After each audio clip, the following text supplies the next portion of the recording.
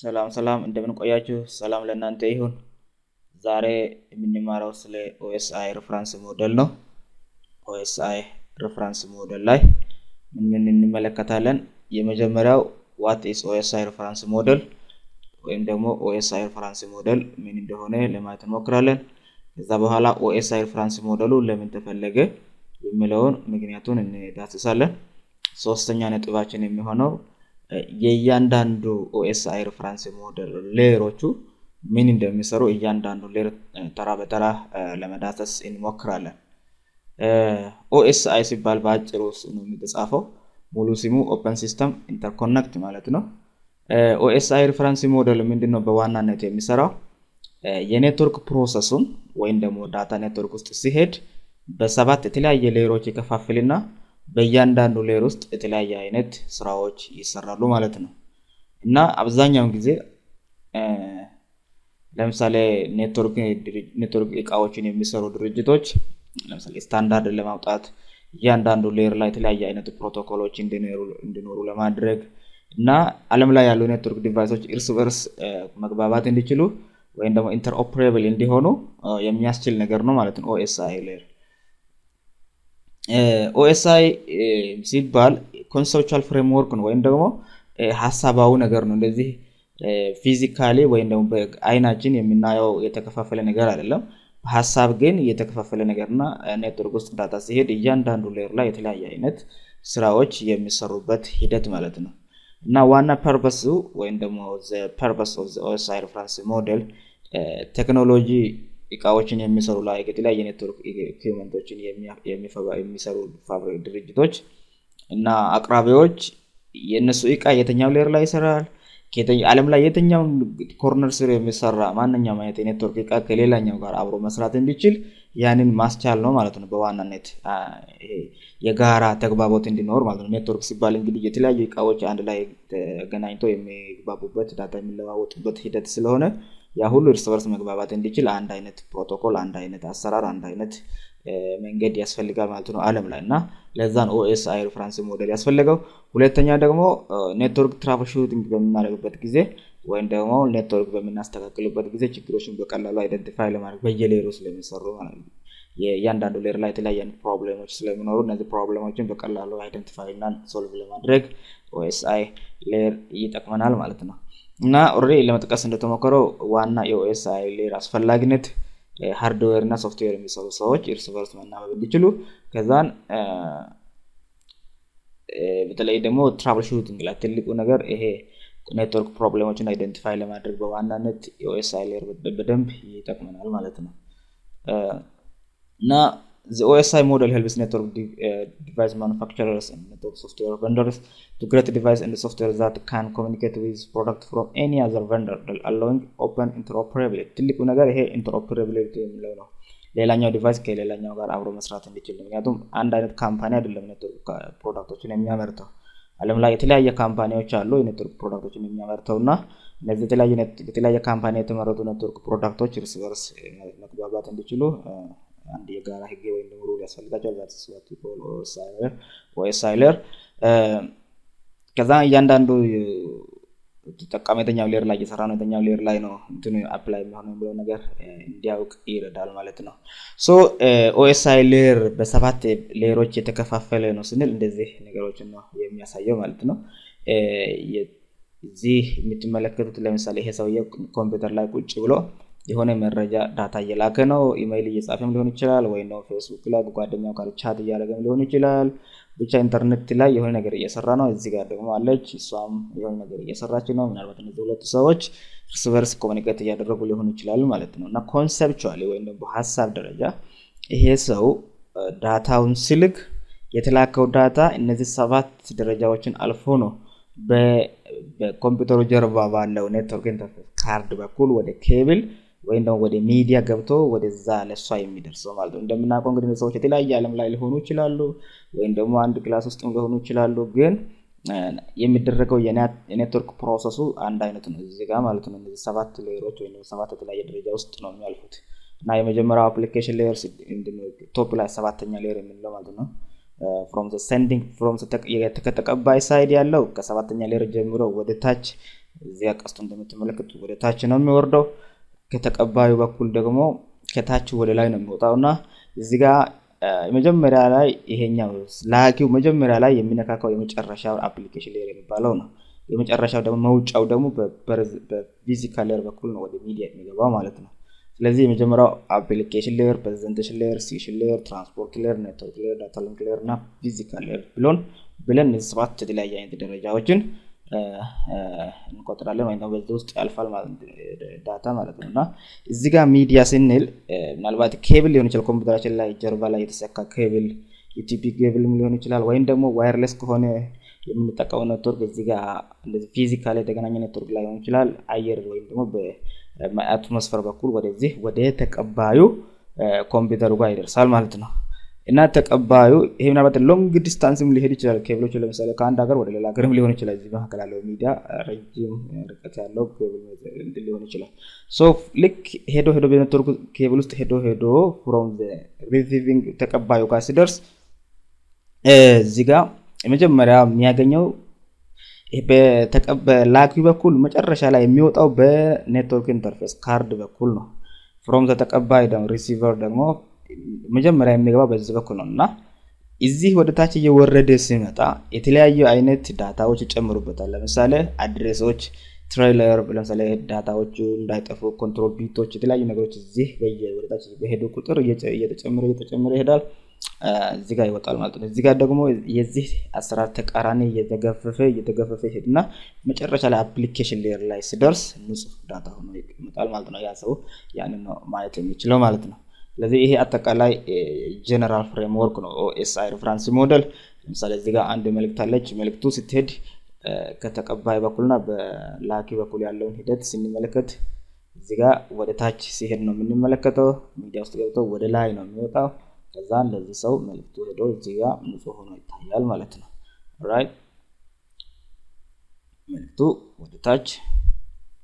ዛን ከፍሮም ሪሲቪንግ ወደ ላይ ዛን ላይ ዲስፕሌይ ሆነለታል ማለት ነውና this is how OSI layer operates now እያንዳንዱ ሌየር ለማየት ሞክራለሁ እያንዳንዱ ሌየር ላይ ምን እንደሚካሄድ የትኛው ፕሮቶኮል እንደሚሰራ የትኛው ዲቫይስ የትኛው ጋር እንደሚሰራ እያንዳንዱ ሌየር ላይ ያለውን አሰራር በደንብ ዲቴይል እንመለከታለን እና እንዳልነው from the sending ተቀበላኪው በኩል የመጀመሪያ ወይም ደግሞ ቶፕ ላይ ያለው አፕሊኬሽን ሌየር የሚባለው ሌየር አለ አፕሊኬሽን ሌየር ምንድነው ዋና ሰባተኛው ሌየር ማለት ሌየር 7 ፋንክሽኑ አንደኛ enable user to communicate with the computer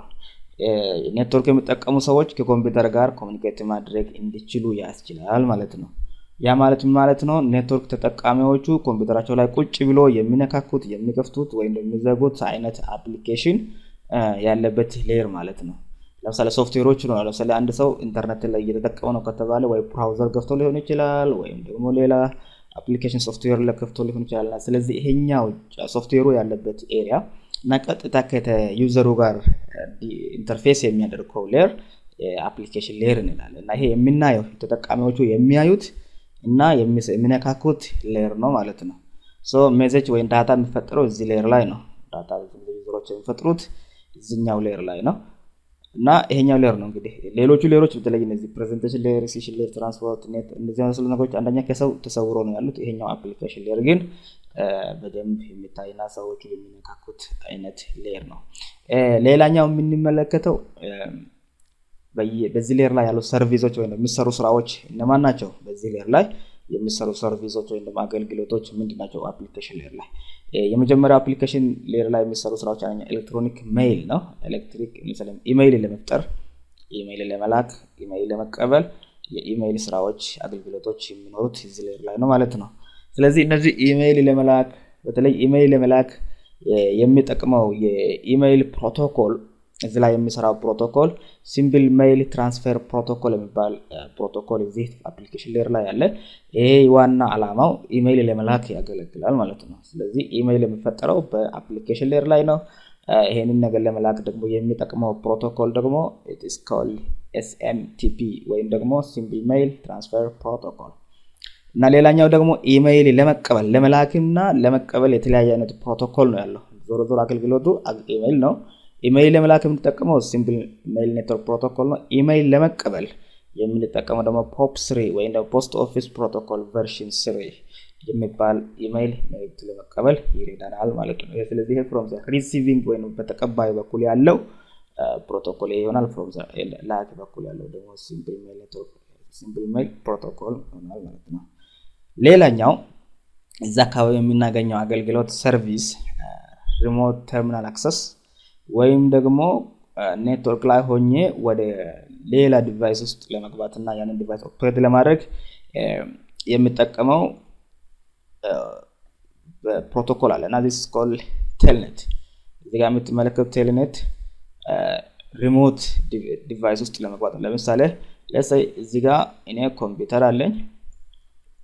እዛ ጋር ደግሞ ሌላ ሰርቨር ሊኖር ይችላል። ለምሳሌ ኔትወርክ ላይ ይሄ ሰርቨር ከዛ እነዚህ ሁለቱ ዲቫይሶች በኔትወርክ ተገናኝተዋል ማለት ነው። ስለዚህ እኔ እዚህ ላይ ሆኜ ወደዚህኛው ኮምፒውተር በኔትወርክ ላይ ወዳለው ኮምፒውተር ለመግባት እዚህ ጋር ምንድነው እዚህ ላይ ገብቼ የምጽፈው telnet ከዛን ምንድነው ቀጥሎ IP የዚህ ኮምፒውተር IP መጻፍ ነው። ከዛ በኋላ ምንድነው ይጠይቃል ፓስወርድ እና ዩዘር ኔም ይጠይቃል። የማስገባው ፓስወርድ እና ዩዘር ኔም ግን የዚህኛው ነው የሚሆነው ማለት ነው። ስለዚህ ቀጥታ ዳታው በዚህ በኔትወርክ ሚዲያ አማካኝነት ወደዚህ ይላካል፣ አውተንቲኬት ይደረጋል። ሰውየው ገዛም ሪሞትሊ በኔትወርክ አማካኝነት ወደ ሪሞት ዲቫይስ ሎጊን ማድረግ ይችላልና such type of service is called telnet። እና ዘመናዊ የሚባለው ለምሳሌ ዘመናዊ ሴኩር የሚባለው telnet plain text ለምሳሌ ፓስወርዱ ንጹህ ይታያል፣ ይነበባል፣ ንጹህ ሆኖ ነው የሚሄደው። የተለየ አለ ደግሞ SSH የሚባል ማለት ነው። the same as remote login እንደው telnet but it is encrypted data በኔትወርክ ውስጥ ሲሄድ encrypted ስለሚሆን more secure than telnet። ለዚህ telnet ዋና አገልግሎቱ ይሄ ነው። ሁለተኛ world wide web www የምንለው ነው። ይሄኛው እዚህ ጋር የምናገኘው ፕሮቶኮል በተለይ ዌብ ፔጆችን across the globe ወይም ደግሞ ኢንተርኔት ላይ ዌብ ፔጆችን ከአንደኛው ኮምፒውተር ወደ ሌላኛው ኮምፒውተር ትራንስፈር ለማድረግ የሚያገለግል ፕሮቶኮል HTTP ወይም ደግሞ more security ሲጨመርበት HTTPS ይባላል። በተለይ አሁን ያሉ ዌብ ብራውዘሮች በብዛት HTTPS ተጨመረችው for security reason ማለት ነው። security ነው ተጨመረው ማለት ነው። HTTP security አልሆነም፣ ይሄኛው HTTPS ደግሞ secure ግን ስራቸው it is to transfer files web pages from one computer to another computer። ስለዚህ ይሄኛው ፕሮቶኮል እዚሁ አፕሊኬሽን ሌየር ላይ እናገኛለን። ሌላው ፋይል ትራንስፈር ፕሮቶኮል ወይም ደግሞ FTP ፋይል ትራንስፈር ፋይሎችን ከአንድ ቦታ ወደ ሌላ ቦታ ለማስተላለፍ የሚያገለግል ነው። ለምሳሌ ፋይል ሼር እናደርጋለን ትላልቅ ፋይሎችን ከአንደኛ ኮምፒውተር ወደ ሌላኛው ኮምፒውተር ሼር የምናደርግና የምናስተላልፍ ከሆነ FTP የሚባል ፕሮቶኮል ስራ ላይ ይውላል ማለት ነው። ኮፒንግ ፋይልስ from one host to another። ሌላኛው የFTP አይነት ሆኖ ግን ለየት ያለው TFTP ወይ ትራይቫል ፋይል ትራንስፈር ፕሮቶኮል ብዙ ጊዜ ይሄኛው ላርጅ ፋይሎችን ይሄኛው ደግሞ በጣም ስሞል ሳይዝ የሆኑ ፋይሎችን ነው ከአንድ ቦታ ወደ ሌላ ቦታ የሚያስተላልፈው። most of the time ግን TFTP የሚያስተላልፈው boot disk ለምሳሌ አንዳንድ ኮምፒውተሮች boot ዲቫይስ ያላቸው እና boot ዲቫይስ ማለት ኮምፒውተሩ እንዲነሳ የሚያደርግ ዲቫይስ ማለት ነው። እንደምናውቀው ነው ስለ ሃርድ ዲስክ ሊሆን ይችላል፣ ሌላ boot ዲቫይሶችን ሊኖራቸው ይችላል። አብዛኞቹ ኮምፒውተሮች ግን sometimes some computers may not have boot devices። ስለዚህ boot device ከሌላቸው በኔትወርክ ሲስተም አማካኝነት በቡት ፋይሉን ወደዛኛው ኮምፒውተር ልከን እዚህ ኮምፒውተሩ እንዲነሳ ለማድረግ ይሄንን ነው የምንጠቀመው ትራይቫል ፋይል ትራንስፈር ፕሮቶኮል እና it uses to boot diskless workstations externals and routers ከርቀት ሆነ ኮምፒውተሮችን ለማስነሳት ቡት ለማስደረግ የምንጠቀምበት ፕሮቶኮል ነው። the other one is DHCP or dynamic host configuration protocol አገልግሎት ይኖራል እዚህ ጋር። ይሄኛ በዋናነት IP ጋር የተያያዘ ማለት ነው። IP ማለት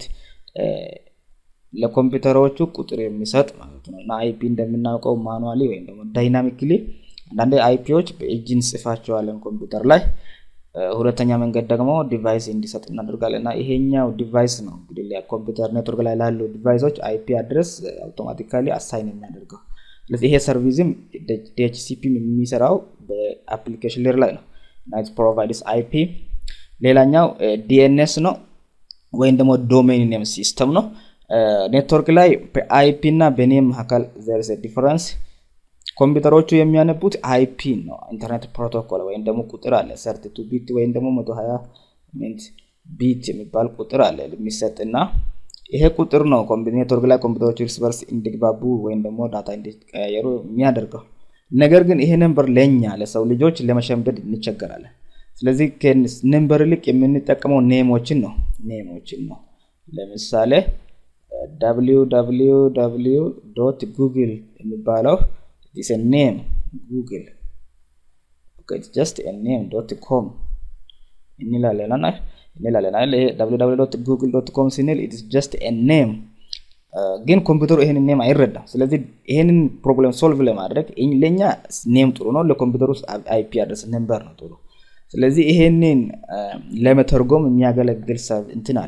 ሰርቨር አለ እና is called domain name system ብሎ ያንን ነው የሚሰራው ማለት ነው IP resolves the IP to domain name ስለዚህ www.something.com.gov.org የምንላቸው ኔሞች ናቸው እነዚህ ደግሞ ወደ IP መቀየር አለባቸው this is translated by domain name system all right the second layer is presentation layer ሁለተኛው layer presentation layer የምንለው ነው ከአፕሊኬሽን layer በታች ያለው ማለት ነው እዚህ ጋር ቀደም እንዳልኳችሁ ዳታ እዚህ ላይ እንፈጥራለን ከዛ በኋላ ሴንድ እንላለን ከዚህ በኋላ ምን እንደተፈጠረ በደንብ ላናውቀው እንችላለን ወደዚህ ይመጣል ማለት ነው ወደ ቀጥሎ ከአፕሊኬሽን layer ወደዚህ ይገባል ማለት ነው እና presentation layer ምንድነው የሚያደርገው it take care of the syntax and the semantics የተላከው መልእክትን በደንብ ትርጉም እንዲኖረው ያ ትርጉም ላይ ትኩረት ያደርጋል data is sent in such a way that the receiver will understand the information ትልቁ ነገር ሪሲቨሩ የተላከው መልእክት እንዲረዳ ይረዳል ማለት ነው ዋና ፋንክሽኖቹ ምንድናቸው OSI layer አንደኛ ትራንስሌሽን ቀደም እንዳልነው ነው የተቀበለው ኮምፒውተር የተላከለትን መረጃ አንደርስታንድ ማድረግ እንዲችል ይጠቃል ኢንኮድ ወይም ደግሞ ተቀባዩ ኮምፒውተር አንደርስታንድ ማድረግ ወደሚችለው አይነት ቋንቋ ይቀየራል ማለት ነው ለምሳሌ አንድ ቻይንኛና አማርኛ የሚያወራ ሰው ሁለቱም ማይግባቡ ዝም ብሎ አማርኛ አንዱ ቻይንኛ ካወራ አይግባቡም እና በመካከላቸው ትራንስሌተር ያስፈልጋል አንዱ መረዳት ወደሚችለው ቋንቋ የሚተረጉም ማለት ነውና ይሄኛው layer እንደዚህ አይነት የትራንስሌሽን ስራ ነው የሚሰራው ማለት ነው ሁለተኛ ደግሞ ኢንክሪፕሽን ዳታ ኔትወርክ ውስጥ ሲሄድ ለሃከሮች ነው መንገድ ላይ ቁጭ ብሎ ትራንስክሪፕት የሚያደርጉ ሌቦች ድንገት መረጃውን ቢያገኙ ማንበብ እንዳይችሉ ኢንክሪፕት ይደረጋል ኢንክሪፕሽን ማለት it must be changed into a readable format በቀላሉ ማንበብ ወደማይችል አይነት ፎርማት መቀየር እንደማለት ነውና this is for the sake of security ለሴኩሪቲ አላማ ነው ይሄ ኢንክሪፕሽን የሚጠቅመው ማለት ነውና እንዳይነበብ ሰዎች አግኝተው እንኳን ቢሆን በቀላሉ አንደርስታንድ ማድረግ እንዳይችሉት it must be encrypted ሌላኛው ዋና የዚህ ሌየር ምንድነው ኮምፕሬሽን ነው ዳታ ለኔትወርክ ላይ ሲሄድ አንደኛ ባንድዊድዝ የሚለው ነገር አለ የምንልክበት መስመር ምን ያህል ነው አቅሙ አንዱን ሁሉንም መያዝ ይችላል አይችልም የሚለው ነገር ወሳኝ ነገር ስለሆነ ግን ብዙ ጊዜ የተለመደው ምንድነው የሚደረገው it must be compressed እና compress ሲደረግ ሳይዝ ይቀንሳል to reduce size ትልቁ ዓላማ የኮምፕሬሽን ዓላማ ሳይዙን ለመቀነስና ኔትወርክ ላይ ሄዶ ባንድዊድዙን እንዳይጨናነቅና ስሎው እንዳይሆን ሳይዙን መቀነስ ነው ማለት ነው ዓላማ የኮምፕሬሽን these are the main functions of OSI presentation layer third from the top to bottom ስንሄድ ሶስተኛ ላይ የምናገኘው ወይ አምስተኛ layer ማለት session layer እና session layer connection control connection ነው የሚፈጥረው ይሄኛውና it establish መጀመሪያ connection ይፈጥራል maintain connection እስከ መጨረሻ ድረስ ያቆየዋል ልክ ቴሌኮ ሲያልቅ ደግሞ it terminate ስለዚህ ሶስት ነገሮችን በዋናነት ይሰራል እና establish connection መፍጠር ለምሳሌ ሁለት የኔትወርክ ላይ ያሉ ዲቫይሶች ዳታ የሚደራረጉ ከሆነ ምንድነው መጀመሪያ it establish connection ከዛ በኋላ ኮኔክሽኑ መረጃ እስከሚያልቅ ድረስ ኮኔክሽኑ እንዲቆይ ያደርገዋል maintain ያደርገዋል ልክ ኮኔክሽኑ ዳታ ኮሙኒኬሽኑ ሲያልቅ ደግሞ it terminate ምክንያቱም ኮኔክሽኑ ከዛ በኋላ ስለማያስፈልግ ማለት ነው እና it provides full duplex half duplex or simplex operation establish checking point adjustment adjournment termination and restart procedure functions dialog control communication መቆጣጠር ማለት ነው synchronization management these are all the functions of the transport layer so this session layer right ሌላኛው ትራንስፖርት ሌየር ነው። በጣም ብዙ ስራ የሚሰራበት ሌየር ነው ይሄኛው ከሌሎች በተለየ መልኩ እንደምንመለከተው ከዚህ ወደ ላይ 4 ሌየሮች አሉ፣ ወደ ታች 4 ሌየሮች አሉ። አንደኛ እንደ ድልድይ ነው የሚያገለግለው ላይኛውና አፐር ይሄኛው አፐር ሌየር ነው የምንለው upper layer, this is lower layer, and it እንደምንድነው የሚያገለግለው as a bridge between the upper and the lower እዛ ነው የሚያገለግለው። ከዛ ባለፈ ደግሞ there are lot of network tasks performed under the transport layer ወይም ደግሞ አራተኛው ሌየር ማለት ነው። እና ዋና ስራዎቹ ምን ናቸው? it is responsible for end to end delivery over network end to end delivery መልእክት እንዲሄድ ማለት ነው። ከአንደኛው ወደ ሌላኛው ዳታ በትክክል እንዲሄድ provides reliable process to process message delivery and error recovery ኤረሮች ከተፈጠሩ ኤረሮችን ደግሞ ሪከቨሪ ሊደረጉ የሚደረግበት ኤሪያ ነው። ዋና አገልግሎቶቹ service point addressing the transport layer added a specific type of addresses to its headers. It is referred to as a port address እና እዚህ ጋር በየቦታ ላይ አድሬሶች ይኖራሉ። አሁን ከዚህ በኋላ አድሬሶችን እናያለን። እና እዚህ ጋር የምንመለከተው አድሬስ is called port address, right? port address እና አገልግሎቶቹ ወይም ዳታዎች የሚላኩት በፖርት ደረጃ ነው ማለት ነው እዚህ ጋር። እና ትልቁ ነገር አንደኛ አድሬሲንግ አለ that is what we call port addressing። ሁለተኛ አገልግሎት segmentation and reassembly።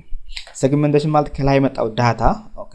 ከላይ ከአፕሊኬሽን ሌየር ከፕሬዘንቴሽን ሌየር እና ከሲዥን ሌየር ወደዚህ እንደዚህ የተላለፈው ኮምፕሊትሊ ፕሮቶኮል ዳታ ዩኒቱ ዳታ ይባላል። ላይ የተፈጠረው እንደወረደ ነው የሚመጣው እንደወረደ ሳይበታተን እንዳለ ነው የሚመጣው ማለት ነው። እነዚህ is called protocol data unit or PDU እና እስከ ሲዥን ሌየር ድረስ ዳታ ነው የሚሆነው። እዚህ ትራንስፖርት ላይ ሲደርስ ግን ሲሙ ይቀየርና ምን ይሆናል? it is called segment ማለት ተቆራርጦ ትናንሽ ይሆናል ማለት ነው። ያው ኔትወርክ ላይ ለመሄድ እንዲመች ነው የሚቆራረጠው። ስለዚህ እዚህ ስቴሽን ሌየር ምንድነው ትራንስፖርት ሌየር ላይ ሲደርስ ሲሙ ዳታ የነበረው ሲሙ ተቀይሮ ወደ ሴግመንት ይቀየራል። ሴግመንቴሽን ማለት መቆራረጥ ነው። from the receiving side በተቀባዩ በኩል ደግሞ የተቆራረጠው መልእክት እንደገና ምን መደረግ አለበት? it must be reassembled ማለት እንደገና መሰብሰብ ማለት ነው። የተበታተነው ያዱ ተቆራርጦ ትናንሽ ሆኖ ለማስተላለፍ እንዲመች ያህል ተብሎ ነው። ከዛ ሲደርስ ግን እንደገና ተሰብስቦ በኦርደራቸው መልክ ተሰብስቦ መልክ ይዛሉ ማለት ነውና message is divided into transmittable segments, each segment containing a sequence number አለው። በዋናነት በተቀባዩ በኩል ሄዶ በኦርደር እንዲቀመጥ ሲኩዌንስ ለምሳሌ አንደኛ ሁለተኛ ሶስተኛ ተብሎ ሲኩዌንስ ነምበር ሰጠዋል። ያ ሲኩዌንስ ነምበር እየተነበበ በዛ በተቀባዩ በኩል እንደገና ሪአሬንጅ ይደረጋል ማለት ነውና this number enables the layer to reassemble the message ማለት ነው። ሶስተኛ connection control ኮኔክሽኑ ቁጥጥር አለ። it can be either of two types connection less transport layer አለ connection oriented transport layer አለ። ሁለት አይነት ኮኔክሽኖች አሉ እዚህ ትራንስፖርት layer ላይና let us check the two types of connections. connection less transport layer የምንለው in this type of transmission the receiver does not send an acknowledgement to sender about the receipt of a packet. connection less ማለት መረጃ መላክ የፈለገ ዲቫይስ without connecting or without creating a connection it just sends the data። ለምሳሌ ይሄኛው ይሄ ኮምፒውተር ይሄኛው ዲቫይስ እና ያኛው ዲቫይስ ለምሳሌ using computer as example ሁለቱ ዲቫይሶች ለምሳሌ እንደዚህ ኔትወርክ ላይ ቢኖሩ ይሄኛው ዲቫይስ ዳታ መላክ ቢፈልግ ዳታ ቀጥታ ይልካል። ኦልራይት ቀጥታ ወደ መስመሩ ይሄ ኮምፒውተር ኦንላይን አይደለም እየሰራ አይደለም ጉዳዩ አይደለም ማለት ነው። ዝም ብሎ መላክ ነው የሚልከው። so that's what we call connection less transport layer protocol connection less ማለት ነውና ምንም አይነት ኮኔክሽን አይፈጥርም። ለምሳሌ አሁን ምሳሌ እንወስድ እንችላለን። ለምሳሌ ስልክ ለጓደኛችሁ ቴክስት በምትልኩበት ጊዜ የእናንተ ጓደኛ የምትልኩለት ሰው ስልኩ እየሰራ ስዊች ኦፍ ነው ወይስ ምናምን የሚለው ነገር ስልኩ ጉዳዩ አይደለም። መላኩን ይልካል። ባይሆን ስልኩ እንደው ሜሴጁ ይቆይና ልክ ሰውየው በኋላ ስልኩን ሲከፍት ነው የሚገባው እንጂ መላኩን አይከለክልም ማለት ነው። እሺ that's what we call connection less transport። ስለዚህ ኮሙኒኬሽኑ በኮኔክሽን ላይ ጥገኛ አይደለም ማለት ነው። እና this just faster ይባላል በጣም ፈጣን ነው ምክንያቱም ገና ኮኔክሽን እየፈጠረ ሌላ ፕሮሰስን አያበዛም ሁለተኛው የኮኔክሽን ትራንስፖርት ሌየር አይነት ኮኔክሽን ኦሪየንትድ ትራንስፖርት ሌየር ኮኔክሽን ኦሪየንትድ ማለት ይሄኛው strictly speaking before ይሄኛው መልእክት ከመሄዱ በፊት መጀመሪያ ይሄ ኮምፒውተር ኦንላይን አለ እየሰራ ነው ወይስ የለም የሚለውን በደንብ ቼክ ያደርጋል ይሄኛው ሲሰራ ብቻ ነው መልእክቱ የሚሄደው አለበለዚያ መልእክቱ አይላክም ማለት ነው ኮኔክሽን ላይ ነው የሚመሰረተው ይሄንን በምን ምሳሌ ማውሰድ እንችላለን ለምሳሌ በብሉቱዝ ወይም ደግሞ በዘንደር ዳታ በምትልኩበት ጊዜ ቀድማችሁ የምታደርጉት ኮኔክሽን መፍጠር ነው ሁለቱ ዲቫይሶች እርስ በርስ ኮኔክትድ ከሆኑ በኋላ ነው ዳታ የምትልኩት እንጂ አለበለዚያ መልእክቱ አይላክም ማለት ነው በእንደዚህ አይነት ምሳሌ ማወቅ እንችላለን እና ኮኔክሽን መጀመሪያ ኮኔክሽን ክሬት ይደረጋል ከዛ በኋላ ነው ዳታ የሚላከውና ትንሽ ይሄኛው ኮኔክሽን መፍጠሩ የተወሰነ ስቴፕ ፕሮሰስ ስለሆነ የተወሰነ ስሎወር ነው ከኮኔክሽን ሌየር አንፃር ስንመለከታቸውና this transport layer creates a connection with the transport layer at the destination machine before transmitting packets to the destination ከላኩ በፊት ኮኔክሽን ይፈጥራል ማለት ነው to create a connection the following three steps are possible እና three handshaking የሚባለው ማለት ነው three ሶስት ስቴፖች ይፈጠራል አንደኛ establish connection መፍጠር ዳታ ማስተላለፍ ከዛን ኮኔክሽን ተርሚኔት ማድረግ ማለት ነው ሶስት ስቴፖች ይከናወናሉ ስለዚህ ኮኔክሽን ሌስ ኦሪየንትድ ግን ይሄን ሁሉ ስቴፕ አይከተልም ማለት በቃ just send the message ማለት መላክ እንጂ ይሄ ሁሉ ኮኔክሽን መፍጠር ምናምን አይሰራም ኦኬ ሌላኛው ደግሞ multiplex and demultiplexing multiplexing ነው አንድ መስመር ላይ ብዙ ዳታ መላክ ማለት ለምሳሌ we have እዚህ ጋር ብዙ ዲቫይሶች ቢኖሩ እንደዚህ ብዙ ዲቫይሶች ቢኖሩ if there is they all send the data to this on this line የኔ ላይን ሼር ያደርጉታል ማለት ነውና ፍሮም ተቀባይ ደግሞ እያንዳንዱ ዳታ ዲመልቲፕሌክስ ይደረጋል ይከፋፈላል ማለት ነው so multiplex is sending multiple packets across the network ብዙ ፓኬቶች ለምሳሌ ይሄን ፓኬት በዚህ ኔትወርክ ሚዲያ ላይ በአንድ ኔትወርክ ሚዲያ ላይ ይሄድና ልክ ፍሮም ተቀባዮቹ ጋር ስለዚህ ደግሞ እንደገና ዲመልቲፕሌክስ ይደረጋል multiple ፓኬቶች ወደ ራሳቸው ዲቫይሶች ይሄዳሉ ማለት ነው እያንዳንዱ ወደ ራሱ ዲቫይስ ይበተናል ሌላ ደግሞ ፍሎ ኮንትሮል ነው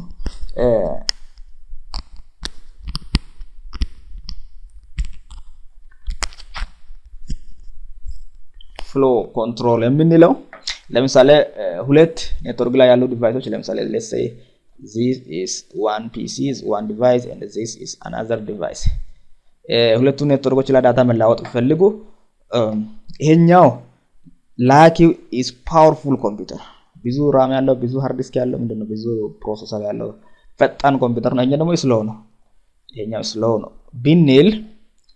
ፈጣኑ ምን ያደርጋል ይሄኛው ላይ ኦቨር ዳታ እየላከ ምን ያደርጋል መጨረሻ ላይ ኦቨርሎድ ያደርጋል ኦቨርዌልም ያደርጋል ማለት ነው ወይ እንደምን ያጨናንቀዋል ኦቨርዌልም ስለሚያደርገው ይሄን ያጨናንቀው ምክንያቱም ይሄ ሁለቱም ዲቫይሶች መካከለ ያለው የፕሮሰሲንግ ፓወራቸው በጣም የተለያየ ከሆነ ላኪው ኮምፒውተር ተቀባዩ በላዩ ላይ ያላከበት ያጨናንቀዋልና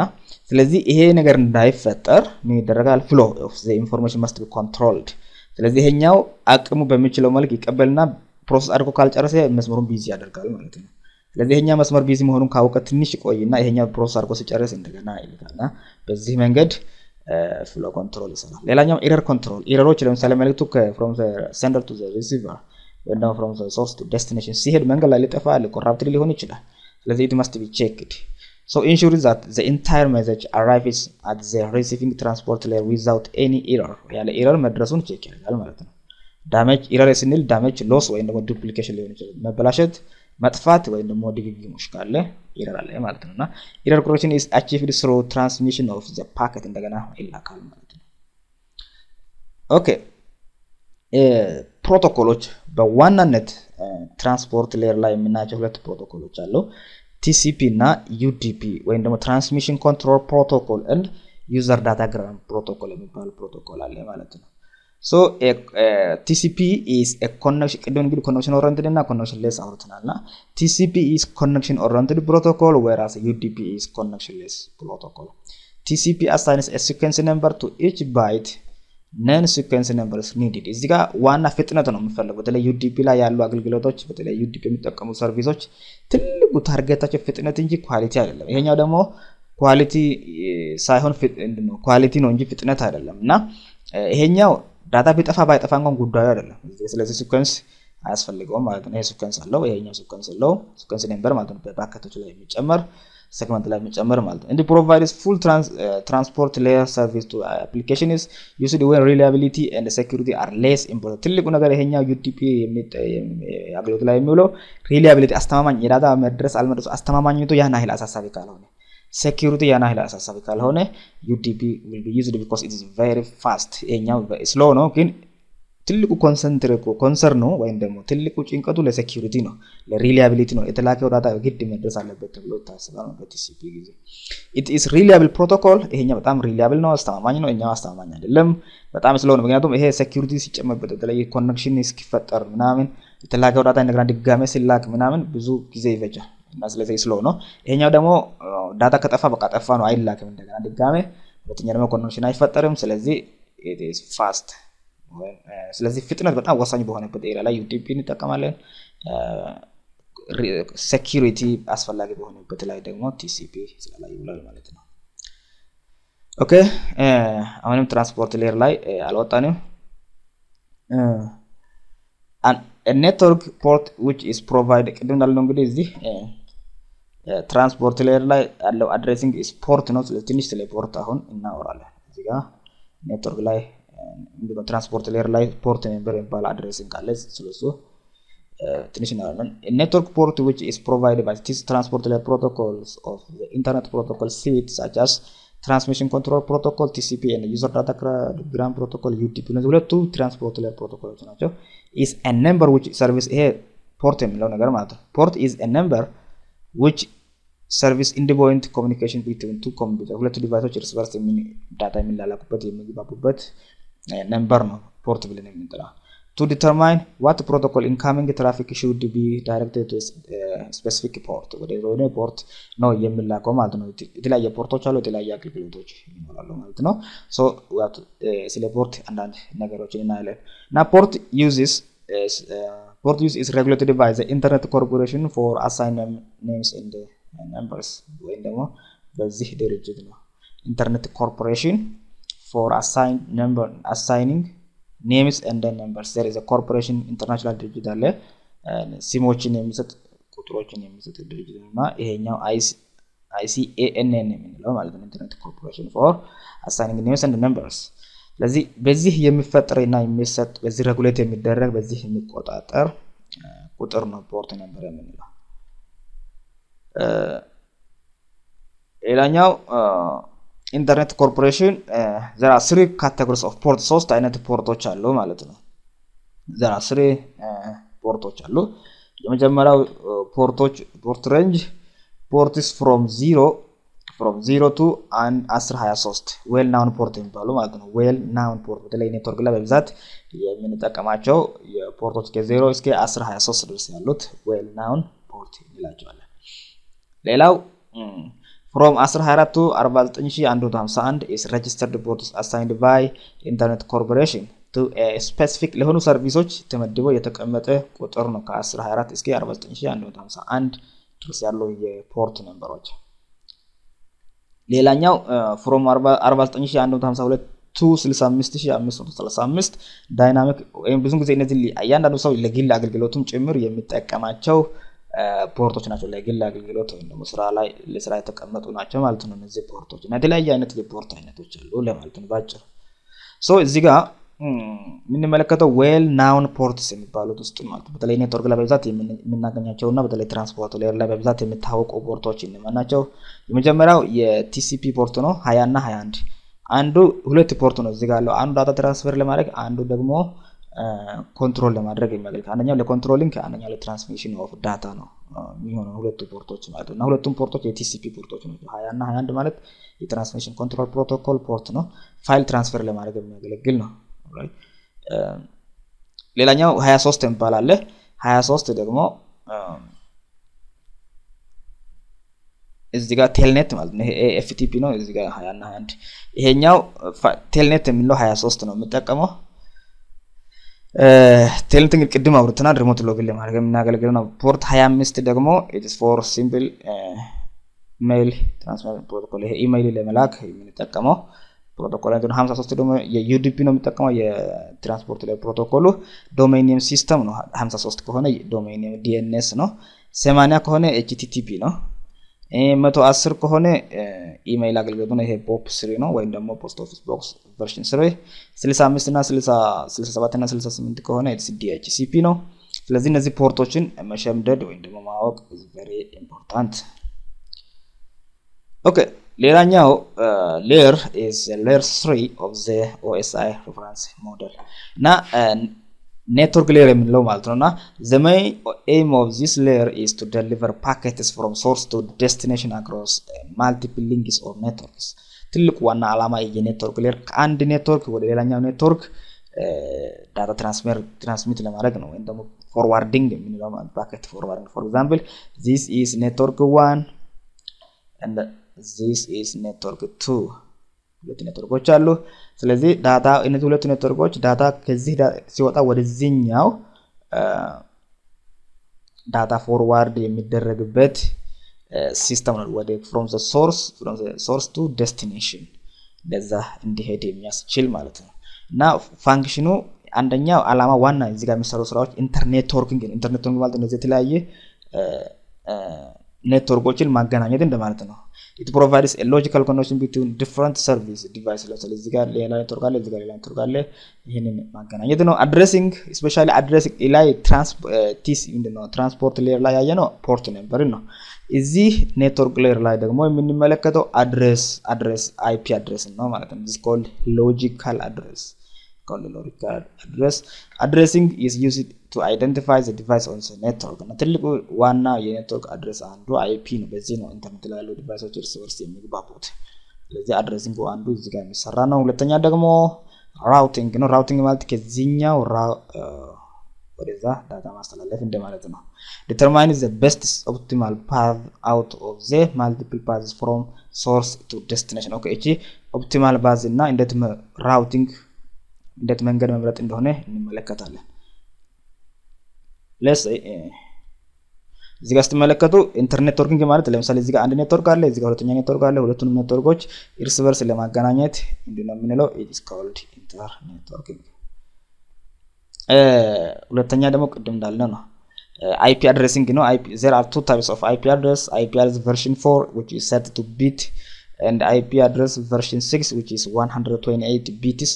ስለዚህ ሁለት አይነት ቨርዥኖች እንዳሉ ማወቅ ነው IP አድሬሶቹ እነዚህ ከሁለቱ አንዱ ነው የሚሆኑት ማለት ነው ሁለተኛ ደግሞ ሶስተኛ ራውቲንግ ነው routing is a process of selecting paths along which the data can be transferred from source to destination ከሶርስ ወደ destination data የሚሄድበት መንገድ ራውቲንግ ይባላል ካንዱ ከላኪው ወደ ተቀባዩ ዳታ መላክ ማለት ነው ራውቲንግ the routing protocols use a metric to determine the best path እንዴት ጥሩ መንገድ ይመርጣል ማለት ነው best በጣም አሪፍ መንገድ ከምን አንፃር ነው the metric is standard for measurements such as ለምሳሌ hop count ምን ያህል ዲቫይስ ውስጥ አልፎ ነው destination ጋር እንደሚደርሰው ባንድ ውርዙ ወይም ደግሞ የዳታ መሸከም አቅሙ ምን ያህል ነው ዲሌይ አለ ወይስ የለም ይሄ የሚያቆይ ነገር አለ ወይስ የለውም current load አሁን currently ዲቫይሱ ላይ ያለው ጫና ምን ያህል ነው የሁሉ ካልኩሌት ተደርጎ የተሻለ በእነዚህ ክራይቴሪያዎች ሆፕ ካውንት በባንድዊድዝ እና በዲሌይ በከረንት ሎድ መስፈርቶች ተመዝነው ወይ ደግሞ ካልኩሌት ተደርጎ የተሻለ የሚባለው መንገድ ይመረጥና ዳታ በዚህ ይላካል ምክንያቱም ከአንድ ኔትወርክ ወደ ሌላኛው ኔትወርክ ዳታ ለማስተላለፍ there may be a multiple paths ብዙ አይነት መንገዶች ሊኖሩ ይችላሉ ግን ከዛ ውስጥ best የሚባለው በዚህ ኮንሰፕት ሆፕ ካውንት በባንድዊድዝ እና በዲሌይ በከረንት ሎድ calculate ተደርጎ የተሻለ ተብሎ የታሰበው ነው የሚመረጠው ማለት ነው use device routing algorithm to determine the optimal path okay let us see how it occurs ለምሳሌ ይሄኛው ላኪ ያለ ይሄኛው አንድ ራሱን የቻለ ሌላ ኔትወርክ ነው ይሄ ሌላ ኔትወርክ ውስጥ ያለ ዲቫይስ ነው እንደዛ ብለን እናስብ የተለያየ ቦታ ላይ ያለ ዲቫይስ ነው ብለን እናስብ alright okay እዚህ ጋር እንደምንመለከተው ለምሳሌ ይሄኛው ኮምፒውተር ወደዚህ ኮምፒውተር ዳታ ለመላክ there are a lot of paths መጀመሪያ ወደዚህ ሊጋል አንደኛ መንገድ እንደዚህ ይሄዳል እዚህ ይገባል አንደኛ መንገድ እንደዚህ ይሄዳል ሁለተኛ መንገድ ሶስት መንገድ አለ ማለት ነው ዴስቲኔሽን ጋር ለመድረስ ስለዚህ የተኛው ነው የሚሻለው የሚለው ቅድም ባልነው መሰረት ነው ዳታ በዚህ መንገድ ሌላኛው መንገድ አለ ስንት ራውተር ነው የሚያልፈው 1 2 3 4 ራውተር ውስጥ አልፎ ነው ሆፕ ካውንት የሚለው 4 ይሆናል ማለት ነው በዚህ በኩል ሲሄድ ደግሞ እዚህ ጋር ስትመለከቱ ዳታ 1 2 3 አልፎ ነው እዚህ ጋር 4 እዚህ ጋር 3 ሌላኛው ደግሞ በዚህ በኩል ከሄደ 2 ራውተር አልፎ ነው የሚሄደው ስለዚህ ስንመለከተው this is a best bus አጭር ነው ምክንያቱም 2 ሆፕ ካውንት አለው ነገር ግን ማለት ይሄ ሎዱ መንገዱ ባንድ ይሄኛ ባንድ ውርዙ ምን ያህል ነው ካረንትሊ ቢዚ ነው ወይስ አይደለም የሚለው ብዙ ካልኩሌት ተደርገው ለምሳሌ ይሄኛ አጭር ሆኖ እንኳን በሌሎች መስፈርቶች ቅድም ባልናቸው መስፈርቶች ለምሳሌ አሁን በሆፕ ካውንቱ አጭር ነው ባንድ ውርዙ ትንሽ ከሆነ ወይ ዲሌይ ካለ ወይ ሎዱ ካረንትሊ በጣም ከፍተኛ ከሆነ ላይመረጥ ይችላል ማለት ነው ላይመረጥ ይችላል ስለዚህ ቀጥሎ ያለው የተሻለ የሚባለው ይሄኛው ነው ማለት ነው እና እዚህ ተራ በተራ ነው ለምሳሌ ይሄኛው ምንም ጥያቄ የለውም ሆፕ ካውንቱ ትንሽ ነው 2 ነው ነገር ግን ለምሳሌ መስመሩ ባንድ ውስጥ በጣም ስሎ ከሆነ ደግሞ ይሄ ላይ መረጥ ይችላል ከዚህ ይሄኛው ላይ ሊሻል ይችላል ማለት ነው ስለዚህ በዚህ በኩል ሊያልፍ ይችላል አሊያም ደግሞ መጨረሻ ላይ ይሄም ሊመረጥ ይችላልና ቅድም ባለው መስፈርት ላይ ተመስርቶ ቤስት ወይንም ኦፕቲማል ባዝ የሚባል ይመረጣልና this is called routing this network layer tasks or functions ሁለተኛ ወደ layer 2 ወደርሰናል data link layer ይባላል data link layer works between two hosts which are directly connected in the same space በተለይ data link layer ወደ local area network አካባቢ ይቀርባል እዛው አንድ LAN ውስጥ ያሉ እርስ በርስ የተገናኙ በአንድ ኔትወርክ ውስጥ ያሉ ዲቫይሶች እርስ በርስ የሚገናኙበት ሲስተም ነው this direct connection could be point to point or broadcast the system can broadcast network are said to be on the same link እና ትልቁ እዚህ ጋር የሚሰራው ሁለት አይነት ሳብ ሌየር አለ እንደጋ ለሁለት ይከፈላል ይሄኛው ሎጂካል ሊንክ ኮንትሮል it deals with the protocol flow control error control and the error control flow control ቀደም ስላወራን እዚህ ጋር አሁን ድጋመና error control እነዚህ ነገሮችን ይሰራል ማለት ሎጂካል ሊንክ ኮንትሮል ሁለተኛው ደግሞ media access control የምንለው አለ ወይም ደግሞ MAC እና it deals with the actual control of the media ቀጥታ ሚዲያውን የሚቆጣጠር ማለት ኔትወርክ ሚዲያ የምንለው እሱን ኮንትሮል የሚያደርግ ነው alright data link layer function ምን ይሰራል አንደኛ for framing ነው ፍሬም ይሆናል ለምሳሌ አሁን እዚህ ጋር ዳታ እዚህ ጋርም ዳታ እዚህ ጋር ሴግመንት እዚህ ጋር ፓኬት እዚህ ጋር ሲመጣ ፍሬም ይሆናል እዚህ ጋር ሲመጣ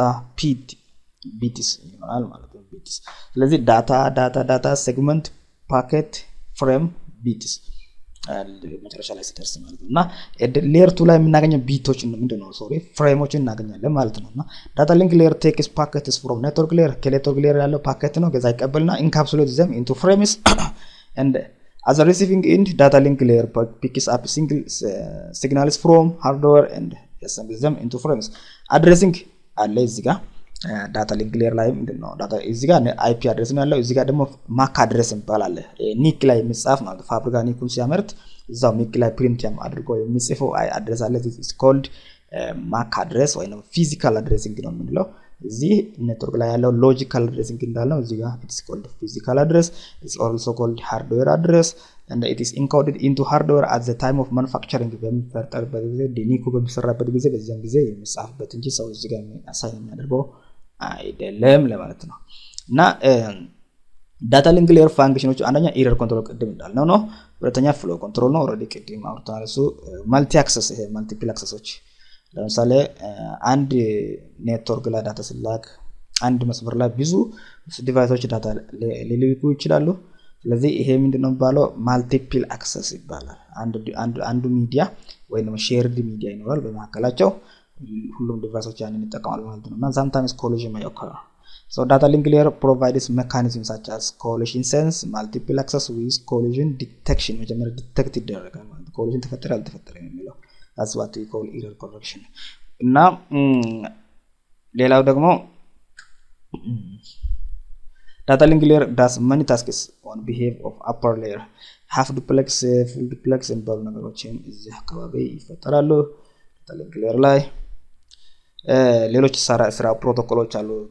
ዳታ ሊንክ ሌየር ላይ ያሉ ፕሮቶኮሎች ሲንክሮነስ ዳታ ሊንክ ሌየር ፕሮቶኮል ሲንክሮነስ ድግግሞሽ ነው ሲሪያል ላይን ኢንተርፌስ ፕሮቶኮል ፖይንት ቱ ፖይንት ፕሮቶኮል or PPP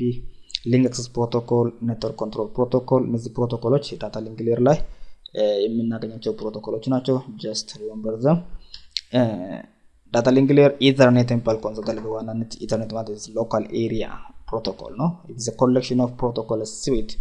የተለያዩ ፕሮቶኮሎች ስብስብ ነው ማለት ነው እና በተለይ በዋናነት ሁለት ዋና ወይም ደግሞ በዚህ በIEEE የተፈጠረ ፕሮቶኮል ነውና በተለይ ላን ላይ የሚሰራ ማለት በደንብ የመጀመሪያው 802.3 እና 802.11 this is for wired ኬብል ወይም ደግሞ በዋይርድ ኔትወርክ ነው ይሄ for wireless network የሚሰራ ቴክኖሎጂ ነው የሚባለው ማለት ነው despite this age ethernet is the dominant choice for LAN still now ማለት እስከዛ ድረስ ድሮ ነው የተፈጠረው ግን እስከዛ ድረስ እሱን የሚተካ ቴክኖሎጂ አልተገኘ ማለት this is very known technologies in the local area network okay እነዚህ እዚህ ጋር አንዳንድ ኮመን የሆኑ ተርሚኖሎጂዎች ማቁጥሩ ነው ዳታ ሊንክ ሌየር ፕሮቶኮሎች ላይ የተለየ ኢንተርኔት ቅድም ያለው ማለት ነው እና ከዛ በፊት ግን እዚህ ተርሙ ምን ማለት እንደሆነ ማወቅ ነው ብለናል 10 ማለት ስፒድ ነው የሚያሳየው ቤዝ ማለት ትራንስሚሽን ነገሩ ቤዝ ባንድ ነው 10 ማለት 10 ሜጋባይት ፐር ሰከንድ ማለት ነው ቤዝ ማለት ቤዝ ባንድ ልክ is the opposite of broadband ምንድነው ዳታ ስላክ መስመር ላይ ተቆራርጠው ትናንሽ ነው ይሄዳል ቤዝ ባንድ ግን መስመሩ በሙሉ ዴዲኬትድሊ ይወስድና ዳታ ትራንስፈር አድርጎ እስከሚጨርስ ድረስ መስመሩ ለአንድ ኮሙኒኬሽን ብቻ ይውላል ማለት ነው ብሮድባንድ ግን የተለያየ ኮሙኒኬሽኖች በአንድ መስመር ላይ ከናወራን at the same time so this is called the baseband transmission በተለይ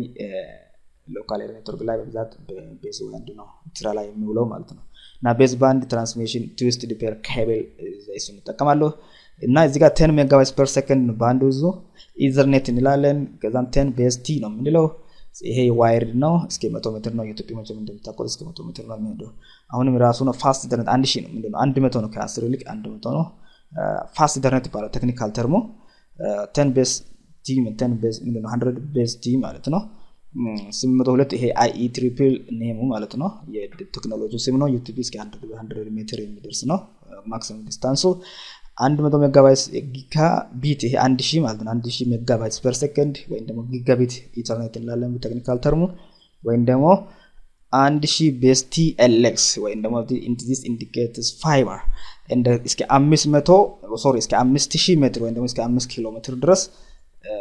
ዳታ ይዞ መሄድ ይችላል ማለት ነው 1000 ሜጋባይት ፐር ሰከንድ ፍጥነት ቶታል ማለት ነው ያ ደግሞ ጊጋቢት ኢንተርኔት ነው እንደዛ ቤስ ይሄ twisted pair የሆነ ተመሳሳይ ነው ግን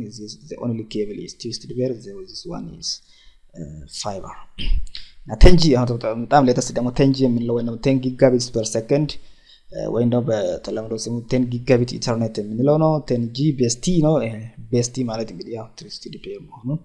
twisted pair maximum distance ሁሉ ጊዜ 100 ነው okay this is some concepts about ethernet okay ወደ መጨረሻ አካባቢ ደርሰናል physical layer in the OSI model plays the role of the interacting with actual hardware and signaling mechanism በቃ መጨረሻ መለቀቂያው በተለይ በላኪው በኩል ዳታ እስካሁን ድረስ እንግዲህ ይሄ ከላኪው ዲቫይስ አልወጣንም ማለት ነው እዚህ ጋር ሲንደርስ ነው physical layer ጋር ሲንደርስ ነው እንግዲህ ዳታ ከኮምፒውተሩ ወደ ኔትወርክ ሲስተም ወደ ሚዲያ የሚገባው ስለዚህ ይሄኛው ዳታው ቢት ነው የሚባለው እዚህ ጋር ዳታ ሳይሆን it is called the bits ወይም ደግሞ zeros and ones እዚህ ጋር zeros one እንደዛ አይነት መረጃዎች ናቸው እዚህ ጋር የምናገኘው by the form of ለምሳሌ UTP ከሆነ by form of electronic signal